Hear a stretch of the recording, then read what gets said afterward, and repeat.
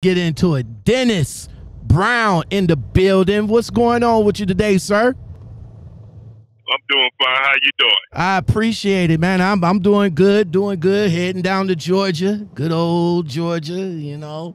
Trying to get this last run in before the holidays. What about yourself? What part of the world you in? Well, I'm over here in Ohio, passing Kirklandville, out here on 70. Okay, good old 70. Heading to Fulham. Yeah, good old 70. Passing the Flying J now. Speaking of Flying J, man, let's take it back. Let's take it back, man. Dennis Brown, I did a segment on you. My partner called you up and chopped it up with you, and you know he brought it to my show, brought it to our attention of what happened to you about a year ago. So let's before we get into all of that, man, let me just ask you, you know, let's start with your story, man. Your trucking story. I want to hear, you know, how you got started in trucking and how your journey been so far. Well, I got started back in I started trucking in 1984, 85. Yeah. Old school. Back with the none of this. No technology. Yeah. No air. No air rides. You back in the 80s with the CB. Mm-hmm. Talk to me, bro. Yes, how was it? How was it back then? Back then versus now, my man. Man, back then it was better. It was better at trucking. You know, I mean, everybody helped everybody. If you broke down on the side of the road, and other truckers see you, man, they'll pull over, give you a hand, help you out. If you need some diesel fuel, you ran out, they'll take a little diesel fuel out of their truck and put it in your truck, put about 20 gallons in there. Because back then, you know, to make a move, you got to have at least 20 gallons of fuel to make it to a truck stop, you know, or to get your truck started. And I started off in what year my truck was? It was a 1978 Mack, cab over Mack with a 238 with a 5-speed match down. Woo! And yeah, and the reason I got that truck in because when I got my license, my articulated, like, well, back then they call them chauffeur license out of Florida. Right. So, you know, you didn't have to take a road test or nothing. Only thing you had to do in the state of Florida back then was go up there and pass a written test, which you call chauffeur license. And you could drive anything in the world as long as it wasn't an airplane. You understand what I'm saying? So easy. Oh, it was so simple then. FMCSA just came in and fucked everything up, huh? Yes, sir. Yes, sir. I mean, you just go, you just take your written test. Once you got your written test, it say chauffeur, you could go drive a truck. And that's what I did. And to tell you the truth, I wasn't supposed to be a truck driver. I was supposed to be a lawyer. You know, coming out of school. And what happened was my daddy was a truck driver. And this is how it all started. When I was 16 years old, I had a son. So I quit school because I had a son. Right. So I started working with my father. So I always been in my father's truck since I was like 4 or 5 years old. But I never was interested in his trucking business. You know, because I hated trucking when I was little because it was 6 of us, 6 brothers and 1 sister. And what we used to do, my father used to put us in a GMC Brigadier. He had a 1968 Brigadier GMC with a 2-seater, a day cab. You know what I'm saying? 3 brothers was in that truck and him driving. And everywhere he went, we had to get out there and unload his truck, and everything was on the floor. He put y'all to work. Everything. Yeah, he put us to work. So, 16, when I had my son, he told me, "Hey, you ain't going to school?" I said, "Nah." He said, "Come on." So I ended up in the truck, and he said, I went everywhere he went. My father slept in the truck. I went out there and unloaded the truck myself. So when I was finished, came in, signed the paperwork, got in the truck. So we worked that whole week. He got paid. My father went in the store, so he opened the check and looked at the check, and he put the check on the dashboard. So when he put the check on the dashboard, my father went in the store. So I stayed in the truck. So I sat there and peeked at his check to see how much. You would never guess how much he made. Take a guess how much he made. Man, I don't even want to. I don't even want to fathom, bruh. I heard the money was good back in the day. Well, my father drove in a 100-mile radius, local home every day. My father made $7,600 back then. Come on. That was a week. $7,600. Come on, $7,600. Yes, sir. For a week? What? Yes. Company driver. Week. Company driver? No, sir. He had his own truck. Oh, he had his own truck. Okay. Yeah, he had his own truck. But he never paid for fuel because we used to go to the car rail yard, and he used to have to do a lot of piggyback at nighttime after he do his main stuff during the day. And the name of the place he was working at was U.S. Packing out of Bayonne, New Jersey. That was the name of the place he used to work at. So we used to have to, every night when we came in, he might have about 7, 8 trailers. This ain't part of what he's supposed to do during the day. This is his side money. But when you come in at night, you have to take these trailers to the car rail yard. And each one of them trailers he piggybacked to the car rail yard was $175. You understand what I'm saying? This was every night. He would have about 7 or 6 or maybe 10 at nighttime. So that was his extra money right there. And he never paid for fuel for food. He's about 5 or 6 years when he was working for that company. Because every time we hauled the car rail trailer, we used to get our hose, and I used to sight the diesel fuel out the reefer tank, out the car rail tanks, and put it in my father's truck. Do you believe that?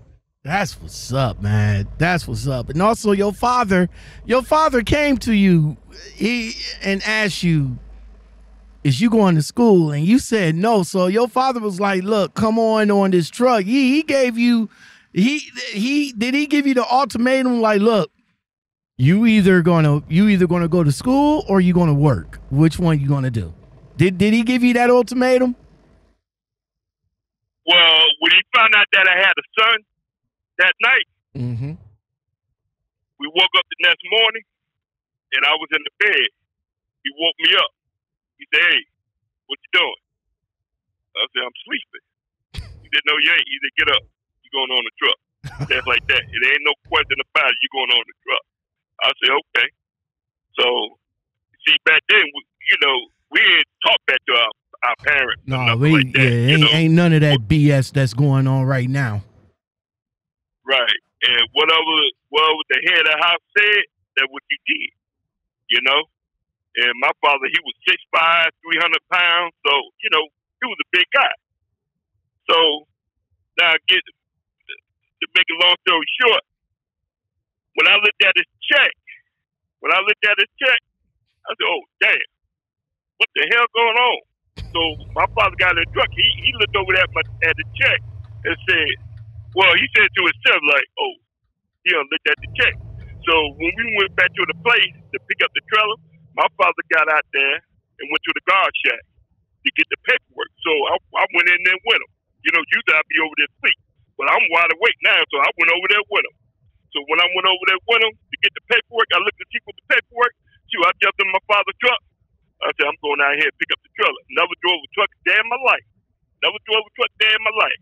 So I went down there, went to pick up the trailer. I said, well, I looked in the mirror. I said, boy, I know I'm going to get an ass whooping because I jumped on my father's truck and took off. So I went down there and picked up the trailer and stuff because I learned by watching my father driving the truck. I never drove a truck until that day. I just put the thing in gear. Never drove a stick a day in my life at the time. I just seen everything he did. So I backed up to the trailer. So while I'm down there picking up the trailer, I see my father came out the booth, him and my uncle, because his brother was out there working too. But they were peeking around the corner to see did I hook up to the trailer and what else. So as I coming out, they gonna run back in the guard shack and act like nothing happened. So I got the trailer back. I ain't tear nothing up. So my father got in the truck and we went to go over there, on the road and stuff. So my father said, you looked at my check, huh? I said, we talking about that? He said, yeah. Now you want to be a truck driver? I said, yes, sir. He said, yeah, I did all the rest of your brothers like that. And that's how y'all got started. And that's all she wrote right there. Man, shout out to your father, man. I mean, he was the man. Like, yo, let's get in the truck. Let me get you in there. You hopped in there, did the damn thing all from observing. Man, what do you think about what do you think about these kids these days that's over here talking about I want to get in the truck, I want to do this for the bag, I want to do this for the whatever the case. You did it. Of course you seen the money, but you did it, for the heart, right? Yes. Now, all of my brothers drive trucks up for one. He worked for the city of Elizabeth, New Jersey, my brother Damien. And, he's the only one don't drive trucks. But the rest of my brothers, we all drive trucks. That's all, And I was a company driver when I first started, I was a company driver for about 4 weeks when that man gave me my first paycheck. When that man gave me my first paycheck, he gave me a check for $300. You know what I'm saying? He gave me a check for $300. How much? I went from Florida, $300. I went from Florida to Buffalo, New York. From Buffalo, New York, I went to Arkansas. From Arkansas, I went to Alabama. From Alabama, I went back to Florida. That man gave me a check for $300. $300. I said, "Hey, what is this?" Yes. I said, "Hey, what is this?" Wait. 300. That's that 300 for the week. That was 300 for the week. I said, for the week. Yes, for the week. Man, did you tell me you slapped that dude some sense? Well, what it was back then in the early '80s, they was only making 8 to 10 cents a mile. Do you remember that? I don't. 8 to 10 cents a mile. That's what they were paying truckers back then. 8 to 10 cents a mile. You know what though? I can feel you on that because back then, back in the 80s, motherfucking minimum wage was motherfucking $3.35. Yes. So yeah, I can feel you. I can feel you on that. I can feel you on that. So I said to him, I said, hey, what is this? He said, well, we deadhead you more than you did loaded. Right. I said, oh yeah?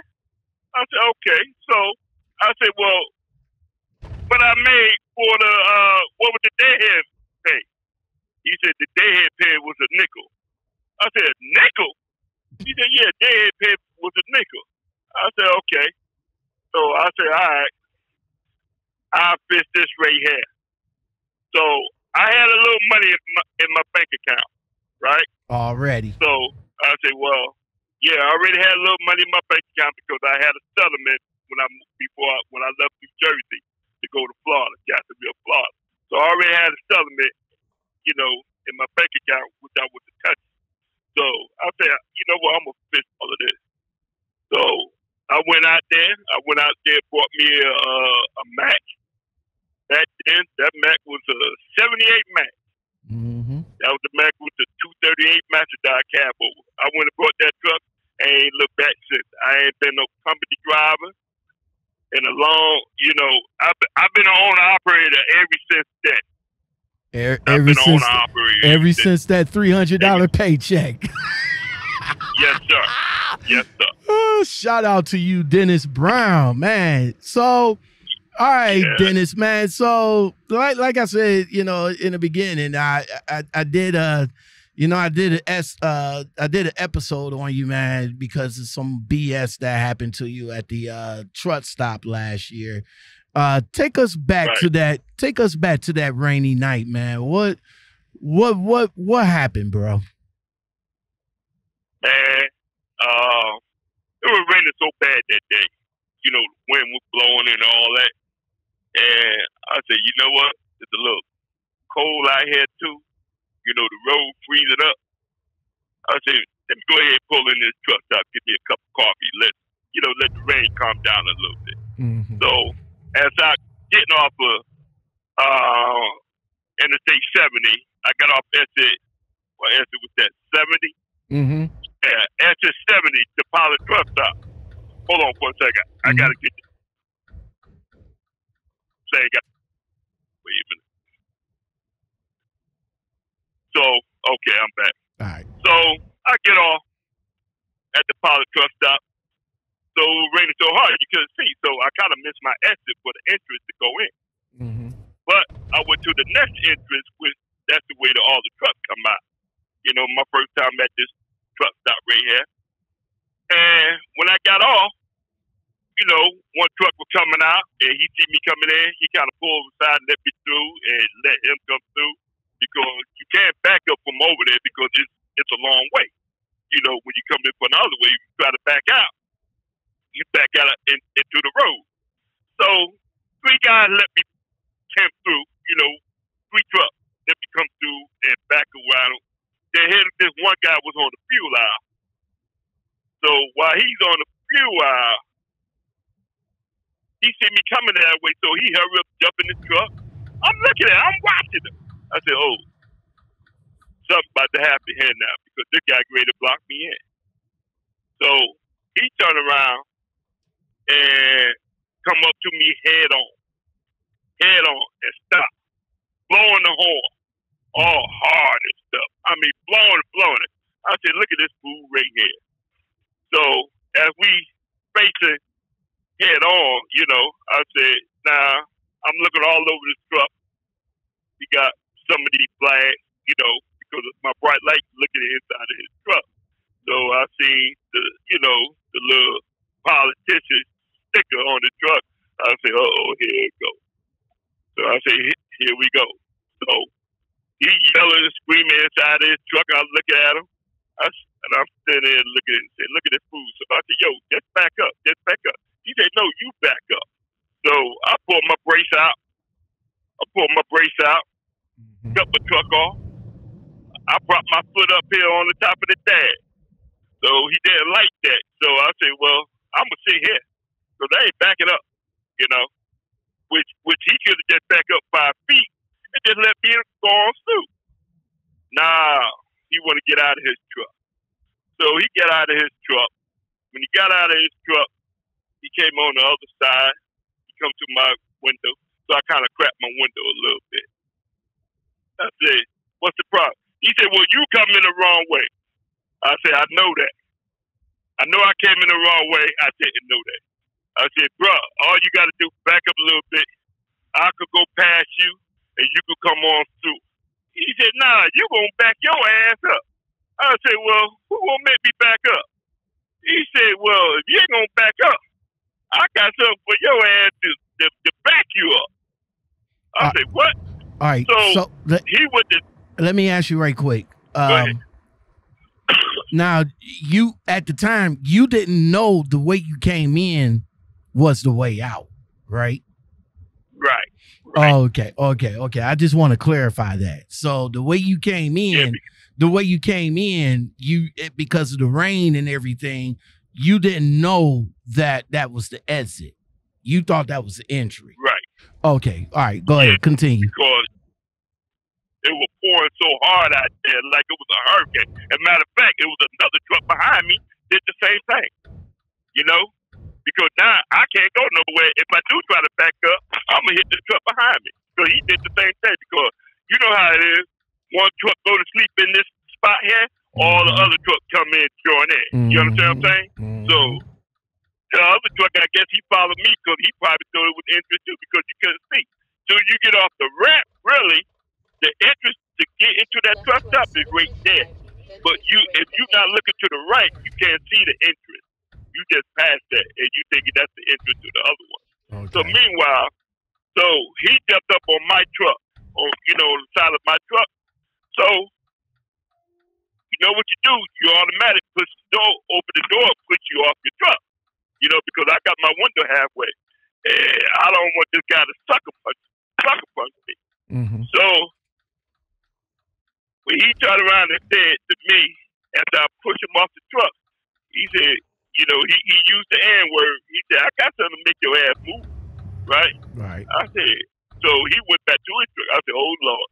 I said, I ain't going to sit here and be a sitting target. Right. So my thing was either ram his truck or get out the truck and kind of, just get away because it was a dark spot over there. Right. So as I got out my truck and went between my truck, he got this big long stick. It was black, right? I said, what the hell he going to do with that big ass stick? I said, by the time he's trying to swing on me, I'm going to catch the stick. That's how long it was. Right. Which I thought it was a stick. Right. So he got out the truck. But he doing this inside his truck. He's standing up between the two chairs. So when he got out the truck, he said, I guarantee you gonna move your truck. And boy, when he I thought it was a stick, really. So I just stand there because I was ready to walk away, like towards the because I thought the guy was going to get a gun. That's what I thought he was going to get. Because I said I was going to sit here and be a target out here in the middle, and I'm blocked in, forward and backward. So when he went to the stick part, which I thought it was a stick, man, when he pulled that thing out of that case, that was a samurai sword. Not a machete, a samurai sword. So when I seen the silver part, he went to swing. When he swing, I said, oh, man, this guy trying to kill me. He going for my neck. And as he swinging, going for my neck, I put my hand up there. I grabbed the sword. When I held the sword, I put my other hand on his throat. And I had him up in the air. So I grabbed his throat and I kept squeezing it. And I squeezed it tight.